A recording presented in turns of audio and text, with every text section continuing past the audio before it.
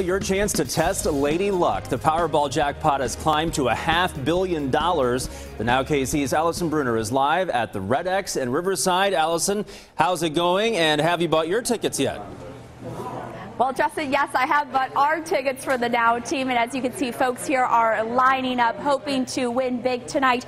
This is actually the third largest prize in Powerball history.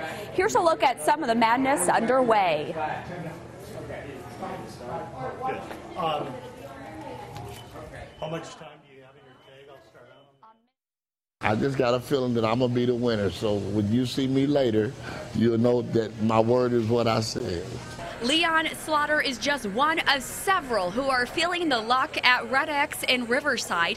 It's been more than 2 months since someone has won Powerball's top prize in the U.S., but employees at Red X are hoping to see a winner soon.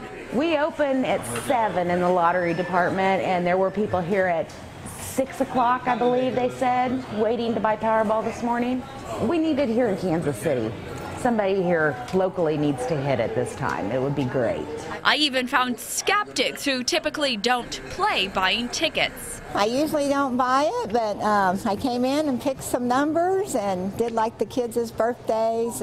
And even though the numbers haven't been picked yet, Leon is already planning on how he's going to spend his fortunes. Probably build a new home and help out family members in need. After all, Leon credits his own family for his self-proclaimed luck.